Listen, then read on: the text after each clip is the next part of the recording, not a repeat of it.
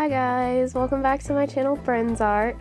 So for this video I've decided to do a triptych on wood panels. I have one 4x4 wood panel that you see here, and I also have two 3x4 panels on the sides. I was very excited to try these panels out because I've never really worked on wood panels that have already been like stained and all that.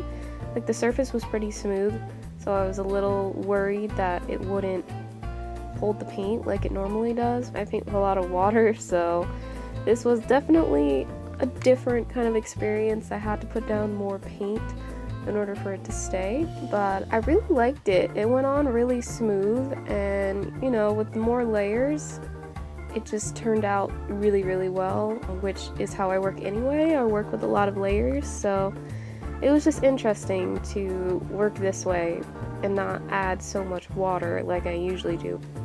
As for the subject, I decided to stay with my normal naturey subjects like flowers. I really want to do jellyfish next, but in this first painting I decided to stick with my comfort zone and paint flowers. I have two different types of flowers here. I have the pink flowers that were in a group of 3, and I had the 2 white flowers which were the same, but they had different like colored middle pieces. I don't know what they're called, but one had yellow and the other one had pink, so I thought that would be nice to have on the outsides and have the pink ones in the middle.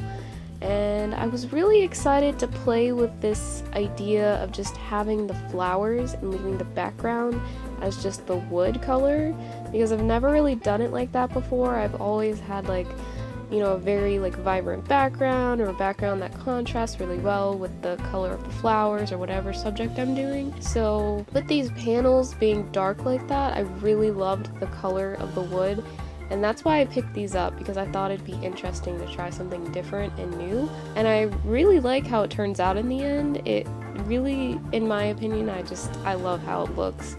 The vibrant, bright flowers against the darker wood background. So I will definitely be doing more of these in the future, and I'm super excited to try different subjects and different colors and all that. So yeah, I really liked these panels.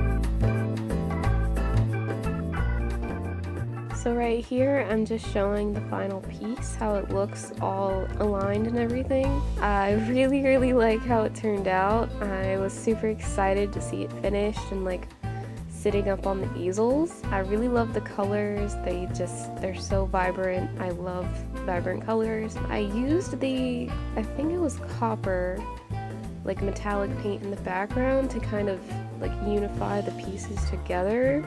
Because I kind of felt like, I don't know, they were 3 separate pieces almost, but I just added those swirly lines to kind of tie into each piece and unify them in a way. So yeah, I'm like super excited with how it turned out. I hope you guys liked it. Thank you so much for watching, and I'll see you in my next video.